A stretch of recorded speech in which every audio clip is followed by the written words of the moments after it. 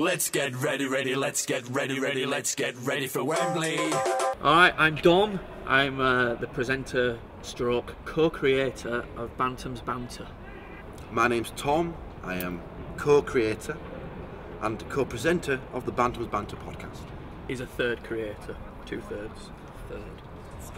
No, it's definitely 50-50. Let's just get that on record right now. It's definitely 50-50. I'm joking. Dom and Tom are two Bradford City fans who have found another life online. This pair of likely lads record and broadcast a radio show and home videos in their spare time. It's in their e-life that the lads really come alive. We used to do a radio show called the Tom and Dom Show, which was like a breakfast radio show, but it was rubbish and no one listened to it. So we thought, let's try and come up with an idea where there's already an audience that we could grab straight away. So we both supported Bradford City and thought it'd be a good idea to record a radio show here.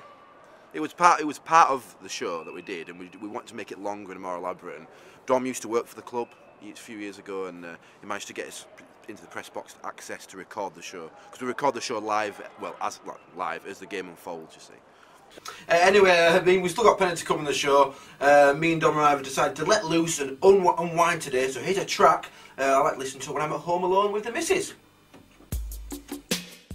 But without the internet, it wouldn't be here. It's, it's integral in what we do. It provides us with a platform to put out our podcast, to broadcast, and saves us tons of money. All it does cost a little bit of money. But with the help of the internet, we're able to put it on there for people to download whenever they want. They can listen to it whenever they want. There's Twitter, Facebook, all the social networks that help us to advertise it and to talk to our audience. And that's quite important, to be able to talk to an audience is vital for something like us, because they need to feel like they're your friend. It's key. Interaction is really big. I mean, we want to be approachable, and whereas all these radio bigwigs in this press box. I know, and we've got a website as well. We have, haven't we, Dom? We have, and the website helps us sell ourselves. So we don't have to go face to face to everyone and say, "Have you heard of our podcast? Do you know what it is?" They can just go on our website and have a look. I mean, you don't know, like the Pulse, like live radio. You don't necessarily know how many numbers that they get. I mean, obviously they pay for radio figures and stuff, but we know exactly our downloads, so we know what our core audience is, and to give our product to that core audience. Yeah, the internet allows us to even pinpoint exactly where the podcast was downloaded. Ghana. We've got listeners in Ghana, all over the world, which is something that a live radio station can't do. Bring on the cup! Let's get ready for Wembley! Let's get ready for Wembley! Get ready, get steady for Wembley! Knees getting trembling! Yeah. Wembley was a good one, because we released this music video, like a silly music video, Knees Are Getting Trembling.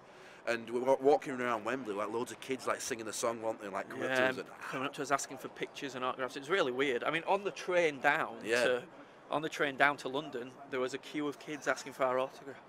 So that's about Oliver. Yeah. Really weird. And like we've never signed up before. I was signing it like I signed my checkbook, T.A. Fletcher. And we got the grips, didn't we, eventually, Tom and Dom? Felt like a celeb. Yeah, in fact, we probably qualify for Celebrity Big Brother now, don't we? Yeah, well, we don't have a social life. You can't. It's or a personal life. Our relationship is Bantams Banter. Without Bantams Banter, we wouldn't be mate. Are we mate? We fell out a few times recently. But my wife is mad, I have children, and I rarely get to see them because I've got a normal job, because although it's a success and we've got a big audience, doesn't really bring us in enough money to earn a living from. We're here at the National Media Museum because I work here. This is an actual job. As well as doing the podcast, I have to pay bills and put bread on my table. So I work here a few days a week.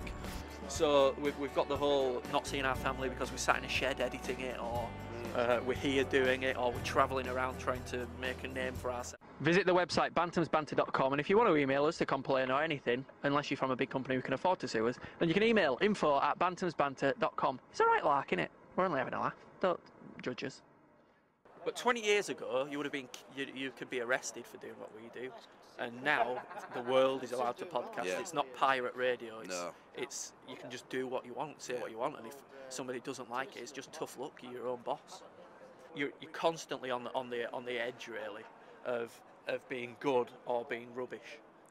And especially like with Twitter, if you see anything controversial on Twitter, which ties in with our podcast, say anything, they will look at the tweet and they'll listen to the podcast and they'll think, right, these guys are saying these things wrong, let's sue them. Like, yeah, because police are getting involved now. We once said something about something that had happened in the news in football, yeah, and the next day it was in the national press.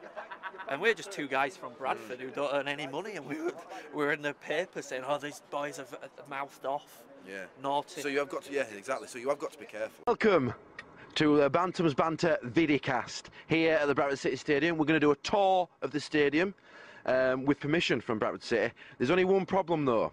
Bradford City officials have announced that Dom has to be gagged due to his expletives and the words he uses sometimes in the podcast. So what are your thoughts on this, Dom? Okay, the best thing about running a business online or a radio show online is the interaction you get with your audience and the audience you can reach. It's limitless, literally limitless. It's probably the only format online to find a limitless audience, because you can reach every corner of the globe from a click of a button. So you can make yourself by people liking what you're doing, and you can ruin yourself by saying the wrong thing once, and then everyone switches off. The plans for the future are to carry on doing it, because we love doing this type of thing. We love having an audience. We love entertaining. Oh yeah. And we'll carry on doing it as long as we've got a lot of work from doing this podcast, so hopefully that will continue, you know, and we'll get more work from it, and like Dom says, we'll be able to release our creative juices. We've worked for the professional organisations like the BBC, the Sky Sports and stuff, but we want to make our own thing. We've been successful because we've made our own programmes, our own content and our ideas and our relationship on screen or on audio. So that's what we hope to succeed as a duo, like Ant and Dec, but better.